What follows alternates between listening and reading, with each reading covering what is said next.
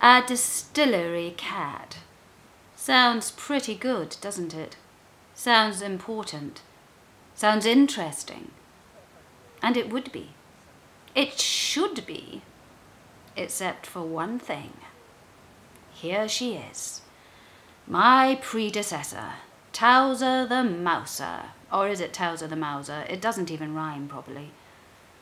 Well, Towser is the bane of my life. This is Glen Turret, Scotland's oldest distillery, apparently.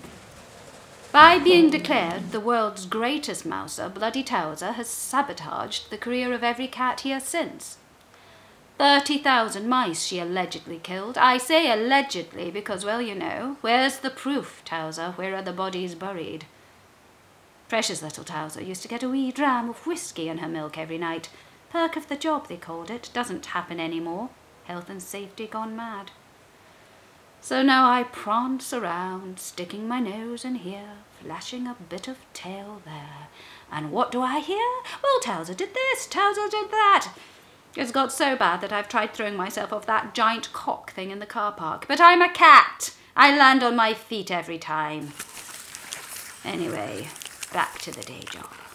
Oh my God, a rat!